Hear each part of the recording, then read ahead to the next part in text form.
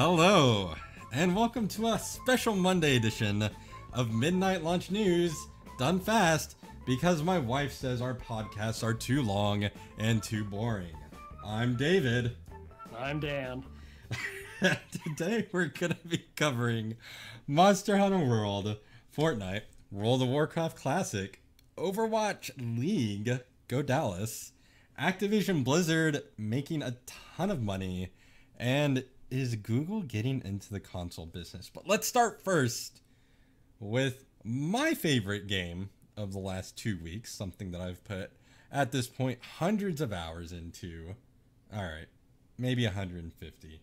Monster Hunter World has sold 6 million copies. And Dan, you still haven't played it. What is wrong with you? Still haven't played it, mostly because I'm not a Capcom fan, really, of any kind. Are you a fan of good video games? I feel like that's a somewhat fluid question. Oh, God. Oh. It sold 6 million units. It makes it the fastest selling Capcom title of all time. This, of course, includes Resident Evil, Street Fighter, Devil May Cry. It is a bona fide success. We're going to see more and more of the hunting genre here stateside, and I could not be more excited. If you pick it up on Xbox, then we're talking. Pick it up on PS4. Nope. I don't have PSN. You know what? I'm done talking about Monster Hunter World because it's just going to get me frustrated that you refuse to play amazing video games. Whatever. Fortnite, look at that. I was already transitioning. That doesn't count. The alarm does not count. I was already transitioning. Fortnite has announced that it is going to be releasing a 60 FPS mode for the Xbox One and the PlayStation Pro. Very exciting. 60 FPS in first-person shooters is always better than 30. Well, I guess I can't argue with that. Nope, you can't. Yeah, I mean, it's interesting. Have not played that one either. It's like it's like PUBG got thrown up on by a rainbow-colored unicorn. And then, you sort of add in some Minecraft because you can, like, build ladders and you can build walls to protect yourselves. And, Gotcha. I think it has as many people playing it right now as PUBG. At least on the Xbox. Like, it's a huge game I haven't played either. Yeah, we're not really into the whole Battle Royale genre. The movie was good, though. Battle Royale. I don't know if you've seen that. No. No, that's all right. Let's move on. You're picking great topics for me here. You know what? I send you this stuff before the show starts. Whether or not you decide to look it up, that's completely up to you. I wash my hands of this. You hear that? That's me washing my hands. World of Warcraft Classic. Something that I'm excited about. Are you excited about? I tried playing on not a classic server, but a Burning Crusade server. You did something illegal. Did I? Oh, I don't know. I'm excited. I think this was way back before this whole stuff with that one particular server and Blizzard. Yeah, Nostramus or whatever. Like this was probably this was probably like 3 or 4 years ago that I tried it. Right. To be honest, like I was like, oh yeah, I want to go back to Burning Crusade. That for me was the pinnacle. It was the best. I really loved it then. I think it was more that it was just pretty much brand new to me. I was laid off from work at the time, so I was spending a lot of time playing it.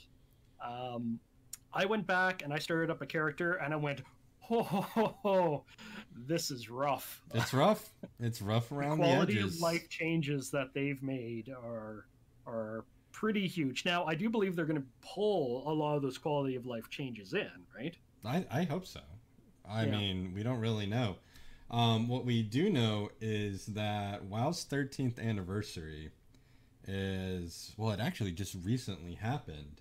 Yep. And there was a Blizzard tweet from Blizzard EU that, posed the question, where were you when you first started? And it had a video showing the starting zones for all of the original races. And people were like, wow, this is really neat. This is what I remember. And some people, some very, very observant people on Reddit were like, well, that's not what I remember. That person isn't supposed to be there. And where that person starts isn't where you used to start. And those shadows that are in the video are from Wrath of the Lich King. So a lot of people are like, wow, we're not looking at just some old canned footage of, you know, classic World of Warcraft. Look, you talk so long. It's not my fault. What we're looking at is the first footage we have ever seen of World of Warcraft Classic. So, I hate you so much right now.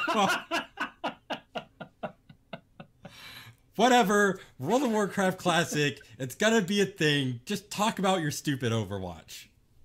Oh, Overwatch next? Okay. So, if you're a fan of Overwatch... Oh, let me start the timer here, lest I be called for not using it. Overwatch League Stage 1 Finals occurred this past weekend. And I can say definitively that Dallas was nowhere close to being in it. Whatever. Like, they'll sweep the next stage. They could have been further away, but they weren't in it. They'll sweep the next stage. So I think the big news out of it was the fact that the London Spitfire, who ended up winning the Stage 1 finals, played 14 games that day, starting at, I believe, around 10 a.m. Pacific, going through till around 10, 11 p.m. And they won the finals against New York Excelsior in a reverse sweep. So a reverse sweep in the finals, they play 5 maps. Basically, New York took the first 2 maps, and London took the final 3 to win it. So pretty impressive. London, I blindly picked as my team when they first put out all the different cities. And yeah, feeling pretty good about my choice right now. Definitely better than Dallas. Go Dallas. That's all I have to say on this. I mean, that sponsorship of theirs is just doing wonders. I don't even know what you're talking about, but go Dallas. That's all that matters. That's all I've got to say. Only team with a sponsorship. Hey, you know what? We're awesome. Okay? People want to give us money even when we lose. Exactly. That is Dallas sweeping, you know, what, themselves out of the competition? Like Stage 2. And yeah. By the by, Overwatch is free this weekend. So yes. If you haven't go download it, play it. Maybe give it a shot, you know, see what everyone in the world is talking about. I hear it's a pretty good game. It is. I don't know. It is. Speaking of Overwatch and London. Blizzard games and Activision, Blizzard made a ton of money last year. To the tune of $7.16 billion, of which $4 billion was from what they call in-game net bookings, which is basically just a fancy term for any sort of in-game purchases, DLC, or loot boxes. $4 billion. That's a lot of money. You know, I'd be happy. You know what? I'm not greedy. I'll take like half a billion. Well, you know, maybe if you were mobile phone developer, game app developer, King Software, who they actually ended up purchasing. You know, I think they make a game called like Candy Crush or something. I hear it's like pretty popular. Their mobile division made up $2 million alone. Just from DLC, and I guess not really DLC because you don't really have DLC for Candy Crush, but you've got the in-game purchases for extra lives or hints or, you know, whatever it may be. I don't want to keep playing this level, so give me extra moves. Right. Give me extra moves or, you know, put some extra time on the clock, so on and so forth. DLC's here to stay. Loot boxes are here to stay, seemingly no matter what any government entity thinks about them. especially considering the ESRB has basically washed their hands of it and said, you know what, no, we're not going to call loot boxes gambling. We're not going to do anything. If people want to implement them in their video games, they are more than happy to do so. I mean, I think in very specific situations, loot boxes are fine. The way that Blizzard handles them in Overwatch, I think, is pretty much the best that you're ever going to see it. Yeah, I agree with that. You can get loot boxes just by grinding the game. There's no special things you have to do to them. If you buy loot boxes, all you're doing is getting cosmetic stuff out of them. So you're not getting an inherent advantage. You could argue that maybe some skins make you blend in on maps better than others, but whatever. That's yeah. I don't see anybody making that particular argument, especially not on a game like Overwatch. It's basically people are like, I don't want to keep paying money. To which my response is, then don't pay the money for them. Yeah, this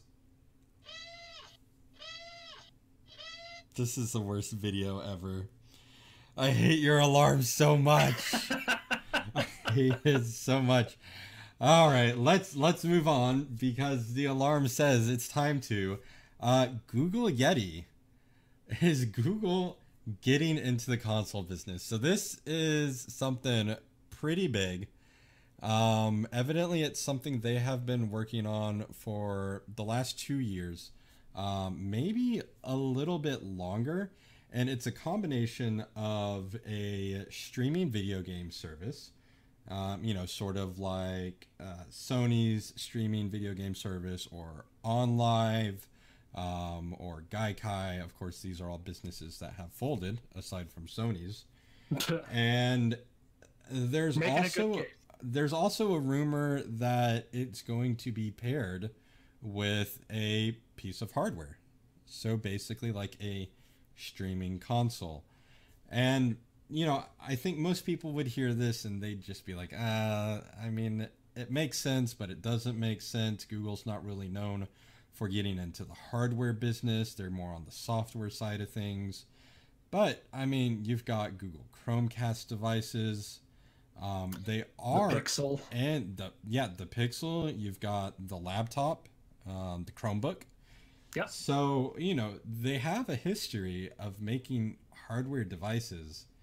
And if any company has the technical know-how to get the streaming of video games right, let's be honest, it's probably Google. And I mean, they wouldn't be the first ones. Microsoft wasn't in the hardware business until they were. Yeah. So yeah, that's absolutely true. And to kind of build on that, so the project is being led by 2 Google hardware executives. All right. So there's probably going to be at least some sort of hardware that's sort of mated with this online streaming service. And Google has hired Phil Harrison, who spent 15 years as an executive in Sony's PlayStation division and 3 years in Microsoft's Xbox division. And he is on this project. I mean, where there's smoke, there's fire. I don't think the question is if this is going to happen. I think the question is, when is this going to happen?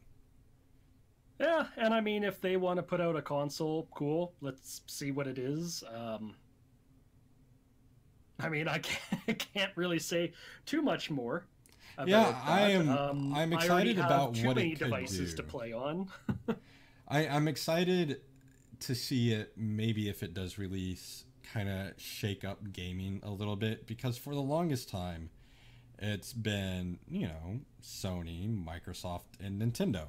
And then, of course, over here on left field, you've got the people that play on the PC, and then you've got the people that play on their phones and stuff like that.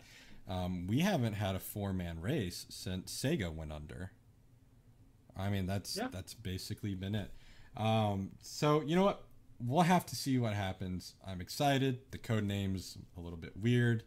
A Yeti, something that doesn't exist, like that alarm, and I think it's on your phone. So probably your phone if I ever make it up to Canada. But guys and gals, I think that's it for tonight. And that is a 15-minute video. Great success. Round of applause. Super success. Round of applause. Much success. Yeah. The crowd goes wild.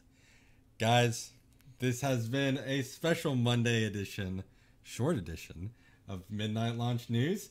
I'm David. And I'm Dan. And we will talk to you maybe tomorrow.